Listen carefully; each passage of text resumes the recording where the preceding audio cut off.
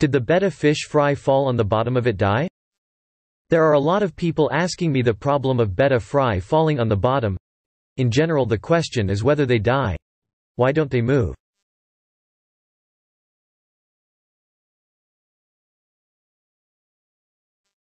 Beginners are very happy when they successfully breed betta fish. However, after the betta fish eggs hatch, they become very anxious.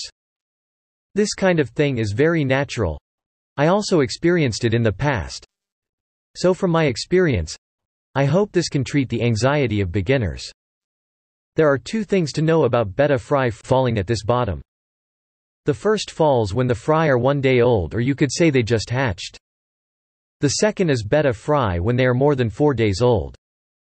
Let's look at the first explanation, namely that the fry fall before they are 4 days old. The fry at this bottom are very reasonable. Don't worry, because they are still in the care of male betta fish. They fall because they haven't actually hatched. You can see, they're still round in shape. It's just a little pointy.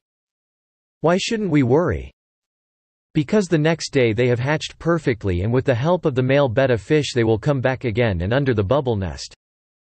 What if they look perfect but still fall to the bottom?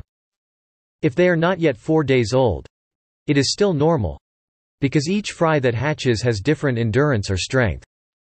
And if they are under 4 days old, they will be able to go up and they will live.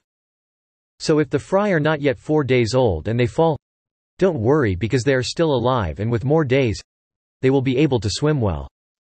Except, if the instincts of the male betta fish are not good at caring for the fry, it can cause the death of the fry.